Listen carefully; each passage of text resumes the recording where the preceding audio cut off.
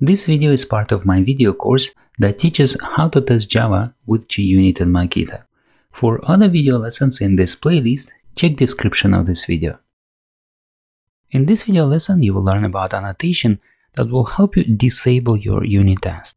Usually it's not a good idea to disable unit test, and if unit test is failing for some reason and you're not sure why it is failing, do not disable it. Try to figure out why it is failing and fix it. But if you do need to disable your unit test, there are a couple of ways to do it. The first way is to simply comment out the test annotation. So here I have a failing unit test. I intentionally fail it with fail assertion. So to disable this unit test, I can simply comment out the test annotation.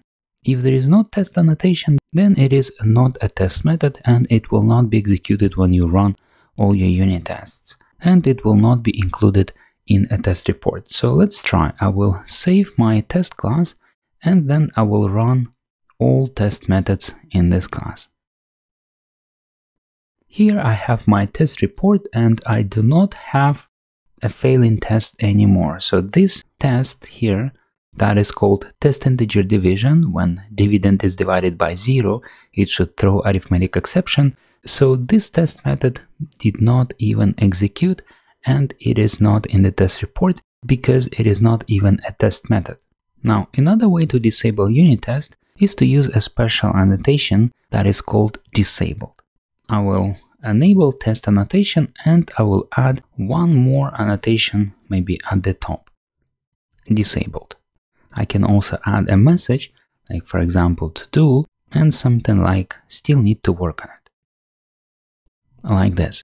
And this will be a better way to disable unit test because the test will not run, but it will be included in a test report. So let's try. I will save changes to this test class and now I will go up and will run all test methods in this class. Now, if you look at my test report, then I clearly see that there is a test method that is disabled. The test is visible and it is better because I can see it and it reminds me that I do have a test method and I still need to work on it. Alright, so now you know how to properly disable a test method if needed. But again, if you're working on a team with other developers, you need to commit your code and the build is failing because of a failing unit test method, do not disable the unit test method just to make your code go through the build stage. That unit test might be failing for a reason, and it is better to figure out that reason rather than disabling the unit test. Alright, so let's continue to the next lesson.